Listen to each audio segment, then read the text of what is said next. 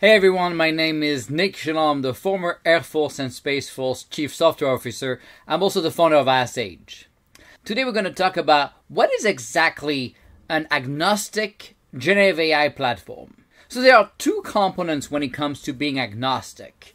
One is being agnostic to the hosting provider or the cloud, and one is about being agnostic to the large language model, so you can tap any model and not get locked in to one.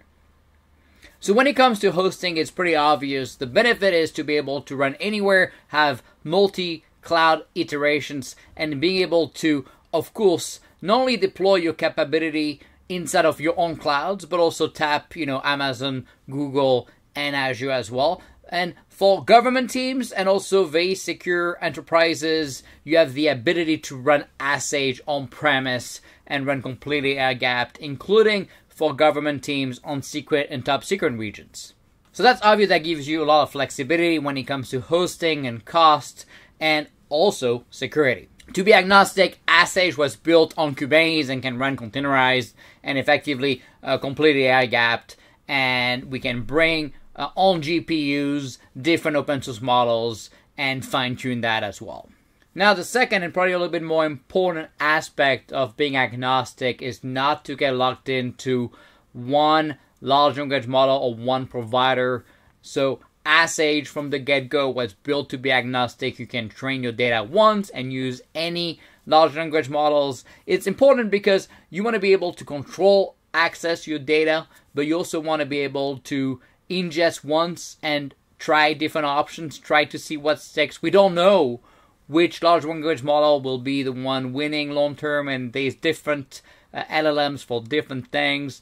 So lots of benefits to have options. So Azure already integrated with Google Bison, Google Gemini Pro, with Meta, with Llama 2, with Azure Open AI, of course, the most used model today, with not only GPT-3.5 and GPT-4, but also GPT-3.5 16K, GPT-4 32K, GPT-4 Vision, and so on. But then we can also bring open source models. So we tried about 170 plus models. We only bring the one that really bring value to the multi-tenant enclave.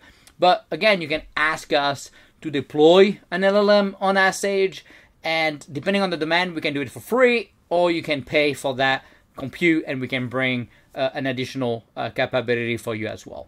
As discussed, Azure can be hosted anywhere, and we can also deploy Azure inside of your environment on a dedicated tenant. We also have multi-tenant options for the Department of Defense, for the civilian agencies in the US, for the defense industrial base and contractor companies of the US government, and also, of course, for commercial companies. We have now over 2,500 companies and 13,000 government teams in 27 agencies using Azure. So, of course, if you look at our welcome screen, you're going to see a lot of different training videos. And if you go inside of models here, you're going to see the list of the supported models that we have on the multi-tenant stack.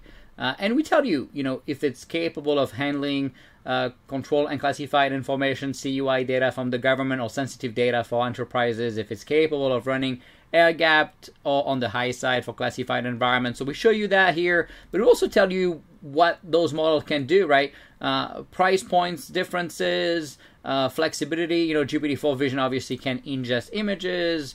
GPT-4 32K can do up to 80 pages of content. GPT-4 Vision can do 300 pages, right? And you can compare, DALL-E 3 can do generation of images, and so on. So you can take a look, Google Gemini Pro, 32,000 tokens, 80 pages, right? They're working on the FedRAMP High to be able to use it for CUI, right? So we tell you exactly the different benefits of each model, and then you can decide. But again, flexibility is key. We don't know what's coming. There's new models coming up every week. We always assess them, usually within 4 hours of release. When the big important model comes out, we have it on Azure. That's what we do. So we keep up, and we want to make sure you get access to best of breed. But again, if you see a model you want, and it's not listed, we can add it. We've added a lot of specific models for different tenants, for different customers. So that's the benefit of having an agnostic capability, right? You can host it anywhere. You can bring on your premises. You can bring on your clouds with your data. And more importantly, you can tap any model With our API, effectively, that gives you the ability to have a single API and tap any model without having to make any code change. So that gives you a lot of flexibility to change along the way, to learn. And of course, when you build plugins and agents, which can be human assisted or completely automated and very complex tasks, now you can tap all these models and you have that flexibility to see what works and what sticks. So with that, I hope I was able to explain what is an agnostic generative AI platform and why it matters. In our next video next week, we're going to be covering security and zero trust label-based access control and what that entails and the benefits of that and why it matters. Thanks for watching. If you have any questions, please reach out to us at sales@asksage.ai or on our Discord chat. The link is right here. Thanks again.